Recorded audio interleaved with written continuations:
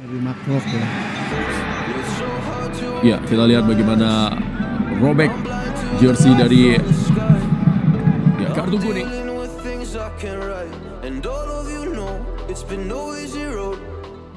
Timnas Indonesia harus mengakui kekalahan tipis dari Jordania. Skor 0-1 mengakhiri laga kedua dari kualifikasi Piala Asia 2023.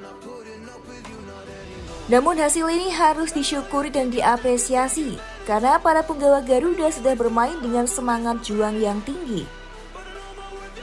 Dari lini belakang hingga lini depan, para pemain Timnas Indonesia sudah menunjukkan permainan maksimal.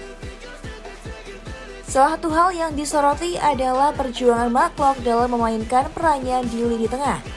Marc Klok bermain baik dan totalitas dalam menyeimbangkan lini tengah Timnas Indonesia.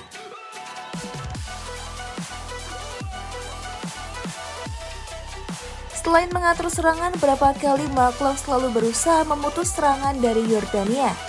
Salah satu momen ketika Marc Klok sudah kehilangan keseimbangan dalam menjaga pemain nomor 10 Jordania. Tidak ingin pertahanan Timnas Indonesia diobrak-abrik, Marc Klok sambil terjatuh menarik jersey dari pemain Jordania tersebut. Secara mengejutkan, jersey tersebut robek hampir setengahnya. Bahkan badan dari pemain Jordania itu sampai terlihat. Dari Marc Klok ya. Ya, kita lihat bagaimana robek jersey dari kartu kuning.